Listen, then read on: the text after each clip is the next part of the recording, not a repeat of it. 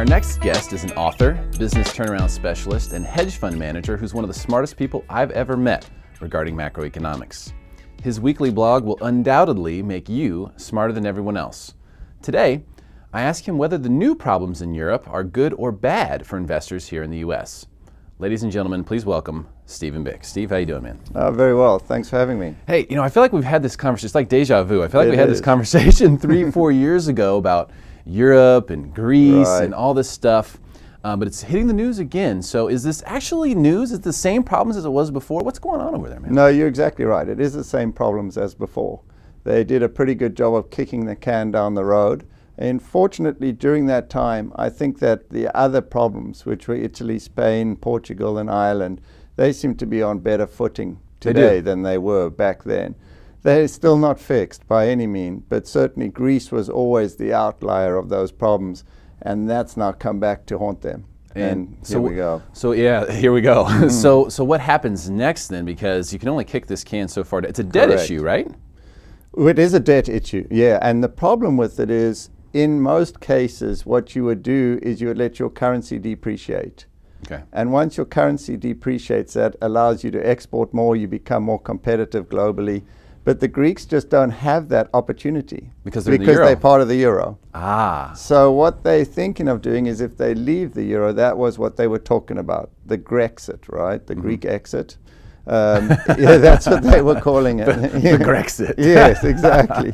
So they were talking about leaving the euro, but then the problem is, if they launch, they have to launch a new currency. And they originally had the drachma, but now they would have to launch a currency in tandem with the euro. And so shopkeepers would then have to accept both euros and the new drachma. And they think that once they release themselves from the euro, the drachma would just implode and no one would lend them any money and they would literally be bankrupt. So that's really the wake-up call, I think, for the government, who was calling for this referendum to say, let's get rid of Europe. We don't need them. I think when he went to meet with, Chancellor Merkel and all of them, he came back thinking, oh, we'd better try and stay part of this. Yeah, and it's definitely better for them. I don't know how good it is for everyone else involved with the euro, as we've seen it kind of, the euro was much stronger than the dollar. Correct. Just 6-7 months ago. Yes. It was much stronger, and that's kind of evened up a little bit. We've also seen that, things as far as, what's going on in the stock market haven't really been the same as they were 2-3 years ago when we were talking about Greece. We're seeing a lot of down days. We're seeing a lot of uncertainty. The Dow tends to go no lower than 17,200 or 300, right? And then it bounces right back up to 18,000. So, as an investor, Steve, give me your opinion, because I know you don't have a crystal ball. Okay? No.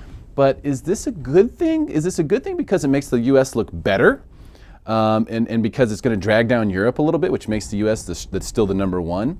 Or is this something that investors should be concerned about because there's a trickle-down effect that we're not going to see behind the scenes? No, without a doubt. I think you're seeing a trickle-down effect, but not just in Greece. I think you're also seeing, for example, in China, where their stock market has really taken a beating. I don't know if you followed that. No, I haven't seen that. They're down 50% or so just this year from their peak. Wow. They're still up, amazingly. So I know, just shows you how inflated they were. That's crazy. Well, at the peak, their price to earnings ratio was averaging 64. And you think of the Standard & Poor's, and the average for the S&P is around 20 right now, whereas a normal market for the S&P would be around 15. So you take China at 64, a normal market for the US is 15. Right. They're way overpriced. So they were due for correction. But to roll in with Greece and China and these types of macroeconomic risks, I think it really starts putting a little bit of a lid, certainly on the US stock market because of the fear issue. But what I think it's also putting a lid on is the Federal Reserve being able to raise interest rates in the near term. Let's talk about that, because they've said that they're going to, very soon, start to raise interest rates. First of all, do you believe that the macroeconomic situation warrants that? Number two, do you think that it's even a smart move to consider, even if it did? Personally, I think that what they're doing is they're jawboning, right? It's actually a financial term they use back in Greenspan's day. Is that a South African term? No. Back in Greenspan's day, they would talk about him jawboning his position, right? Which means he's talking it up. And what they would do is they're looking now to say, hey, this interest rate's coming, this interest rate's coming. And they're talking it up, and it's putting a lid on the market, because I think they thought it was getting too frothy. But going back to what you were saying, in the overall economic environment, I just don't see how they can, because if they raise interest rates, the dollar's going to get even stronger, and that's already putting a lid on earnings. I mean, you've seen people like Microsoft and Intel and all these companies that are earning outside of the US, when they translate those earnings back into US dollars, as the US dollar keeps getting stronger, it's starting to put a lid on their income and their bottom line. And so what you're telling me there is that basically the trickle-down possibilities are based mostly around the global companies. Yep. Because the global companies they enjoy the currency situation, or the devaluing of currencies in other places, because it helps make their earnings look better and ultimately makes the stock prices go higher. So you might look at Microsoft and say, oh yeah, American company, but that's a global financial company is what it really is.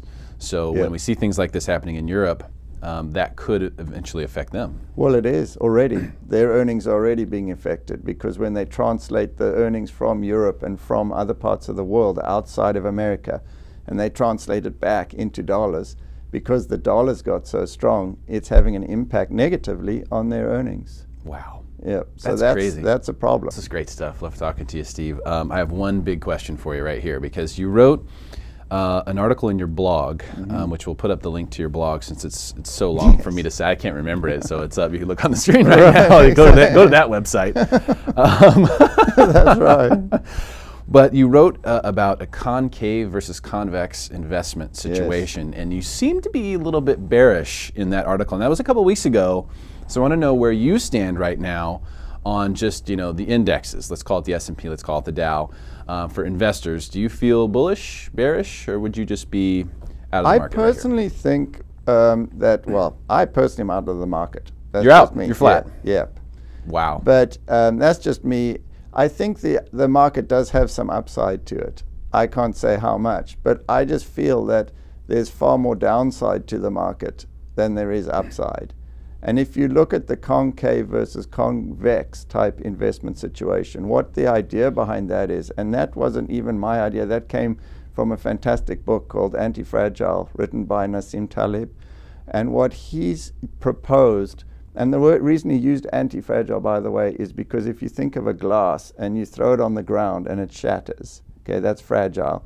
If you throw that glass on the ground, the opposite to that would be, not only does it get stronger, but bigger and better, right? So there is no word. Robust doesn't capture that word. Robust would mean it just doesn't break. It doesn't get better.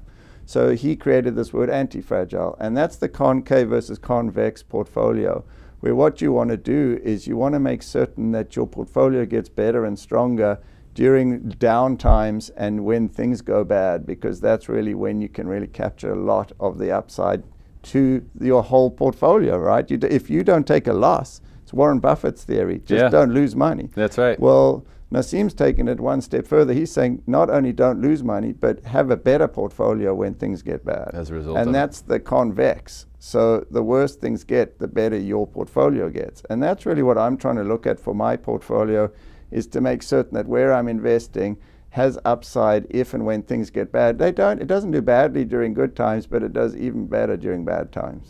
Wow, just great stuff. If you don't feel smarter, I don't know what to tell you. Stephen Bick, thank you so much for your time today. Yeah, really thanks for having me. Stick around for more commercial-free content right here on Smarter San Diego, where we guarantee to make you smarter than everyone else.